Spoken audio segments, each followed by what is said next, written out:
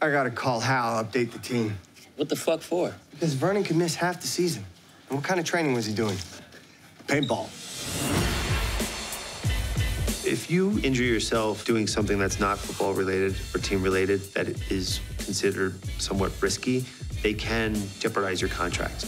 We're kind of paranoid because it might mess up my money situation. So we figured out, should we tell him, should we not? You were in the backyard doing agility drills with Marcus, all right? 3 Cornell drills. I don't like to lie. Vernon, Dallas could never find out how this happened.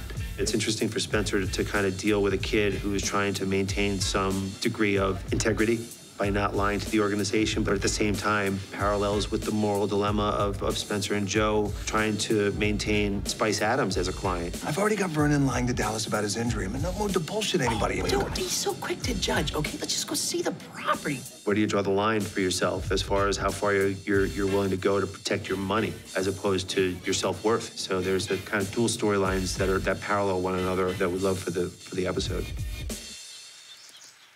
You okay? Yeah, I'm good. Just been up all night thinking about this whole right tackle thing. It's a tough switch, but you never shied away from a challenge. Charles and his stress and anxiety about being asked to move his position has him lost a little bit and not knowing what his role is. Is he a football player? Is he a father? Is he a husband? Why can't he be all 3? It's not like teams are lining up for a 35-year-old tackle.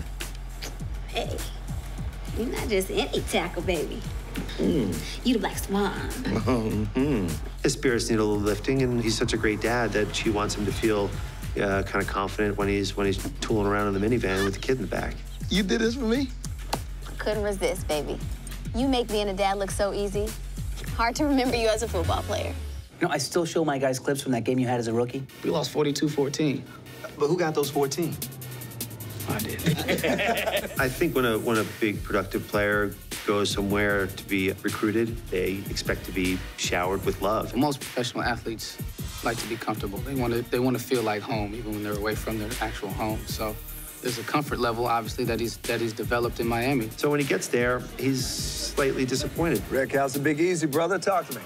For a city full of soul, I ain't feeling it. They want to get into Ricky Jarrett's pants. They better bring their A game. The more comfortable you are off the field, the easier it is to perform on the field. And so for all that to happen, putting your best out there, you want to be as comfortable as possible. They end up figuring that out, and at the end, they end up delivering this wonderful parade that kind of makes Ricky feel like, wow, this could be someplace that I could set up shop for the rest of my career.